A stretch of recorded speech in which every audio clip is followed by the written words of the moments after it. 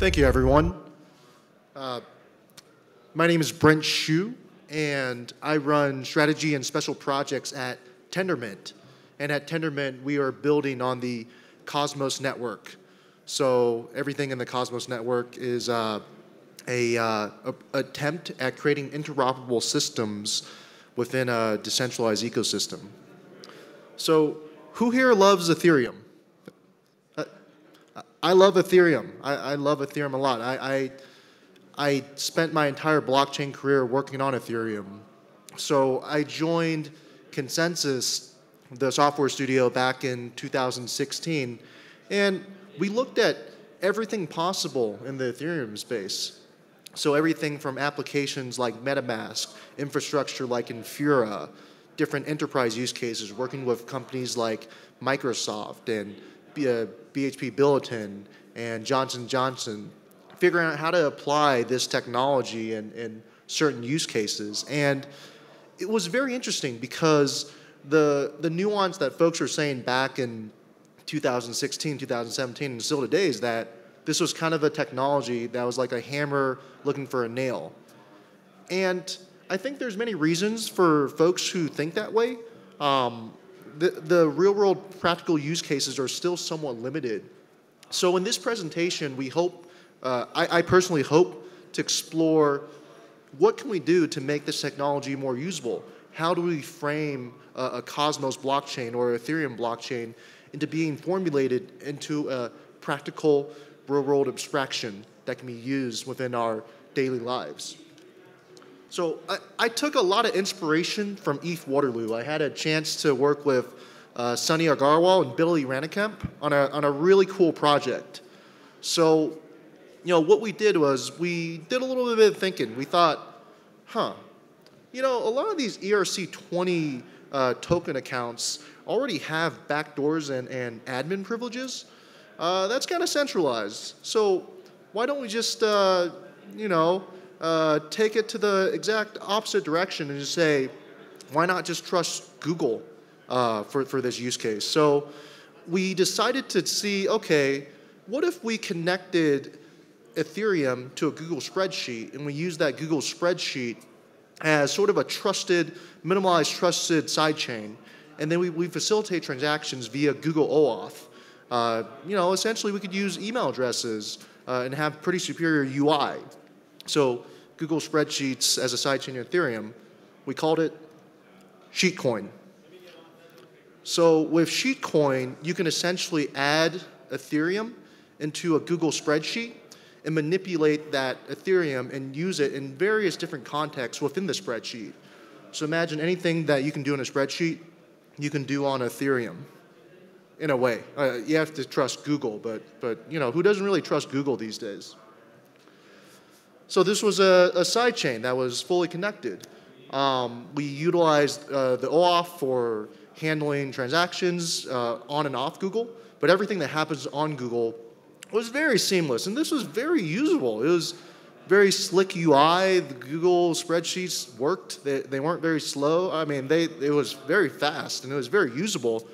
And I think what it did was it gave an indication of what we would want to see in a fully functional blockchain ecosystem with a functional sidechain. So when the sidechain is able to operate with the seamlessness of a Google spreadsheet, you get a chance to see, what happens when you have these real-world asset transfers across chains. So why am I talking about this? IBC, Inter-Blockchain Communication Protocol, is a protocol that will allow functionality, as I just described, eventually in a blockchain ecosystem. So, you go to these talks and people talk about this seamless new political, economic, and new paradigm of how technology can behave. And yet right now, UI and usability of these systems is still somewhat limited.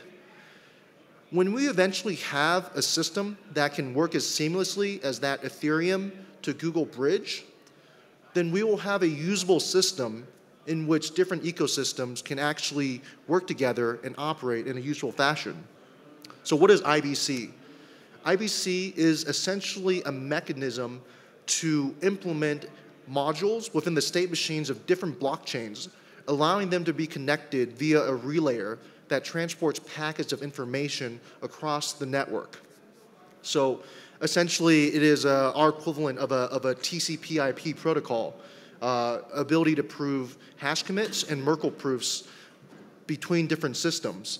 And essentially, these modules are deterministic processes that run on independent state machines, allowing these different blockchains or state machines to be able to communicate with each other. What we hope to achieve with this IBC protocol is to essentially have that seamless communication across systems. So what does IBC do? It handles data transport, authentication, reliability. It allows arbitrary cross-chain data transfers and computation, essentially sharing computation across networks, allowing that interoperability that we all seek. A lot of times interoperability in different blockchain conferences is interpreted as sometimes a catch-all term, or sometimes as sort of this pie-in-the-sky concept. Interoperability will be very useful when you want to transfer assets between different networks. So you have an Ethereum blockchain, you have a Cosmos blockchain, you have Near Protocol, you have Algorand. Being able to have assets communicate between those different protocols is a useful function that allows the different types of commerce to happen across networks, similar to what the commerce that we see today between different nations, between different companies, between different organizations. Token transfers are possible. This was facilitated on the application layer above IBC, so any apps that can be built on top of this communication protocol. And essentially, you do not have just one state machine that's split across networks. You have multiple state machines that share a common interface, allowing these state machines to interact with each other. And essentially, you're not dealing with just one layer of the protocol stack. You're dealing with different segments of the network topology that can all talk to each other and communicate. So the example is in the internet was a connection via TCP/IP of various disjointed ecosystems, disjointed servers. We like to apply that framework into the new blockchain ecosystem, in that we're using IBC to connect different disparate versions of blockchain protocols so that viable communication and commerce can occur between systems. So in addition, on the application side, IBC is able to handle token transfers as well as NFTs, non-fungible assets, being able to apply one NFT in one network to another, just data transfers and smart contracts. So I'm going to take IBC and apply it to another system that we have, which is PEGI, a two-way peg between Cosmos and Ethereum. So right now, IBC is designed to connect between fast finality systems. So systems that, like Tendermint, ConsenSys, mechanism-based systems that allow fast finality across networks.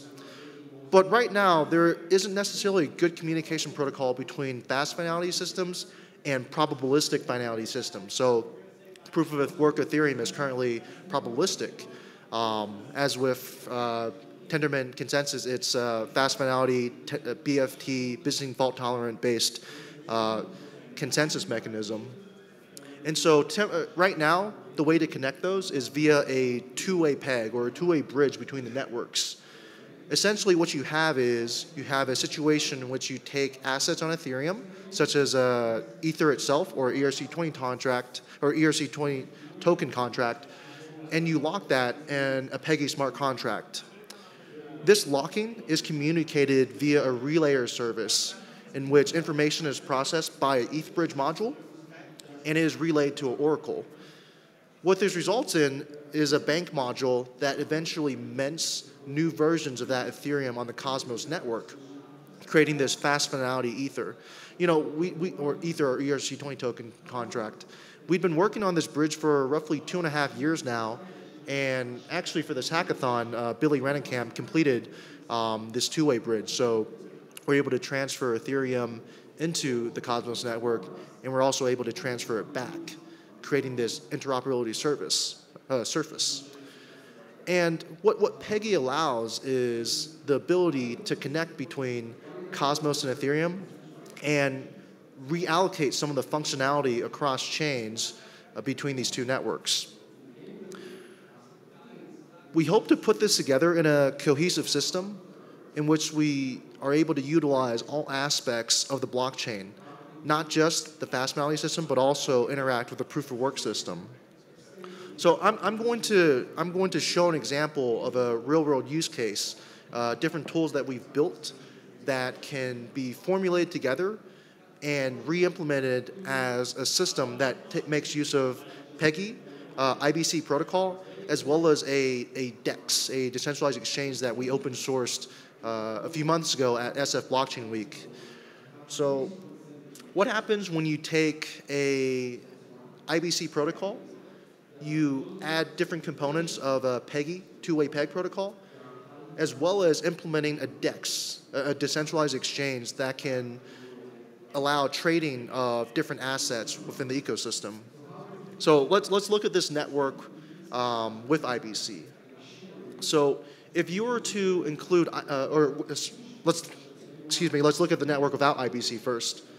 So right now, you have an infrastructure where you have a single Cosmos hub.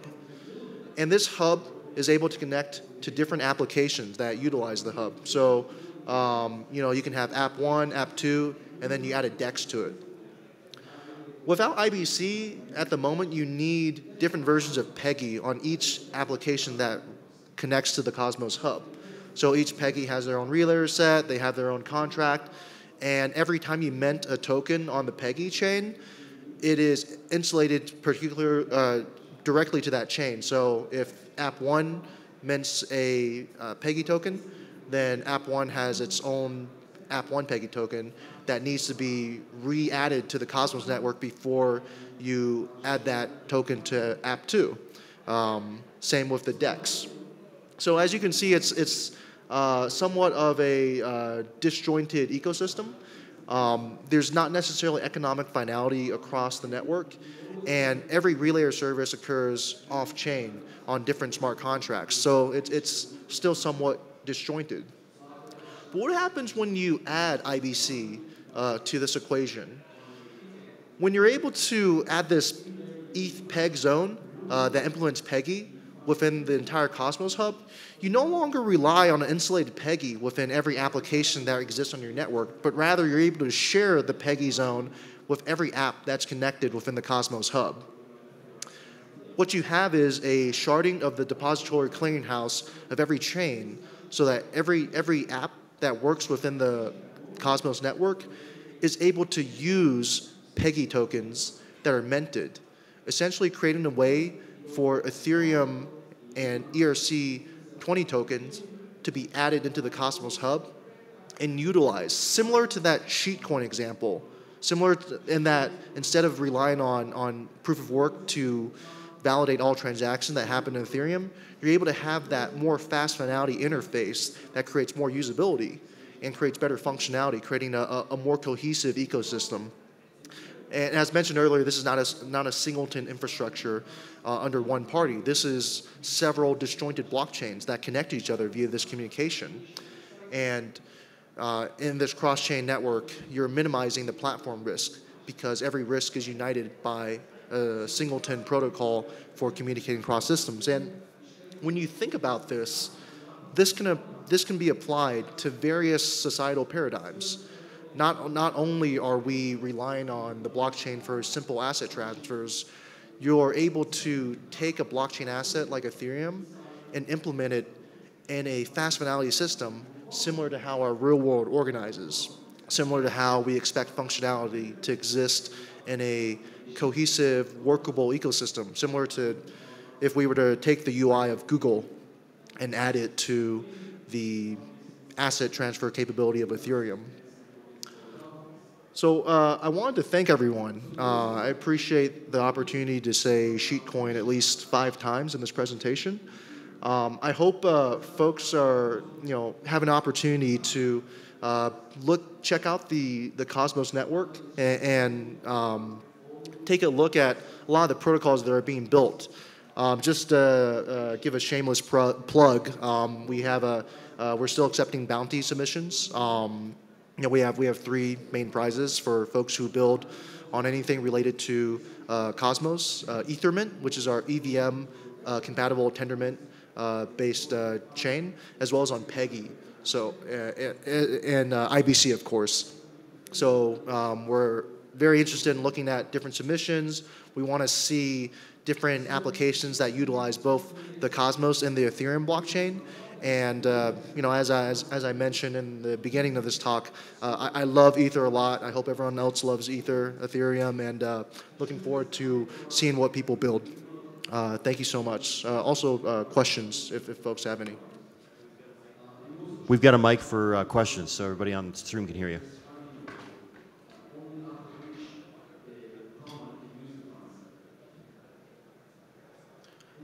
Thank you so much.